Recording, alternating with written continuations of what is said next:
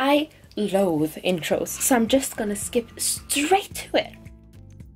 What you can see me doing here is taking some bryophytes from a sample and then taking out a little piece of the right species and then putting that into water so it will expand and look how it's actually supposed to look. And after that, I'm gonna put the rest of it back. I will place in a little bubble on top of a glass, and then carefully I will try to take off each leaf of the bryophyte, which is a task only possible with tweezers. And then I will try to twist them so they lay with the dorsal side up, that is the side where the nerve of the leaf actually sticks a bit out.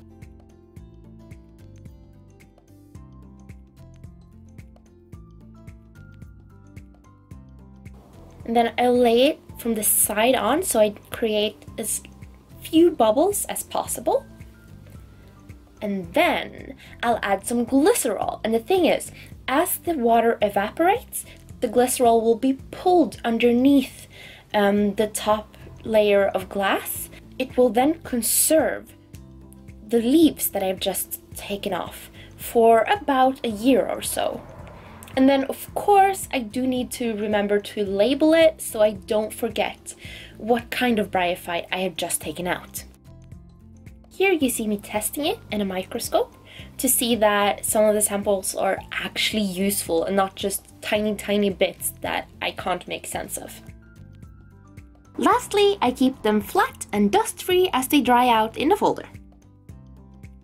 We're gonna take some of that and do DNA samples. Oh, because we're trying to figure out, well, we aren't, a professor here is, and I'm lucky enough to be able to help him. So it's not my project, but like, I want it to be. To figure out how 3 species are actually related and which one of them diverted first. So it's gonna be exciting. Ooh, we've gotten in a lot of new bryophytes from other places. So, but these aren't the envelopes we like. This is, so part of my job is to repackage them and make sure the labels are correct and all that. And this bryophyte is from 1977, and sometimes they wrap it in like a lot of weird stuff. Welcome to Biology 103/104. The laboratory in biology is designed with several objects. Blah blah blah blah blah blah blah. That's fun though. But yeah, some of the bryophytes in this box are really old. I even had some from 1845. So that felt strange. And then I really want to be careful because I don't want to destroy something that's that old, because it is irreplaceable. It really is. So luckily I haven't destroyed anything yet. Ba, ba, ba, ba-da. Sorry about that.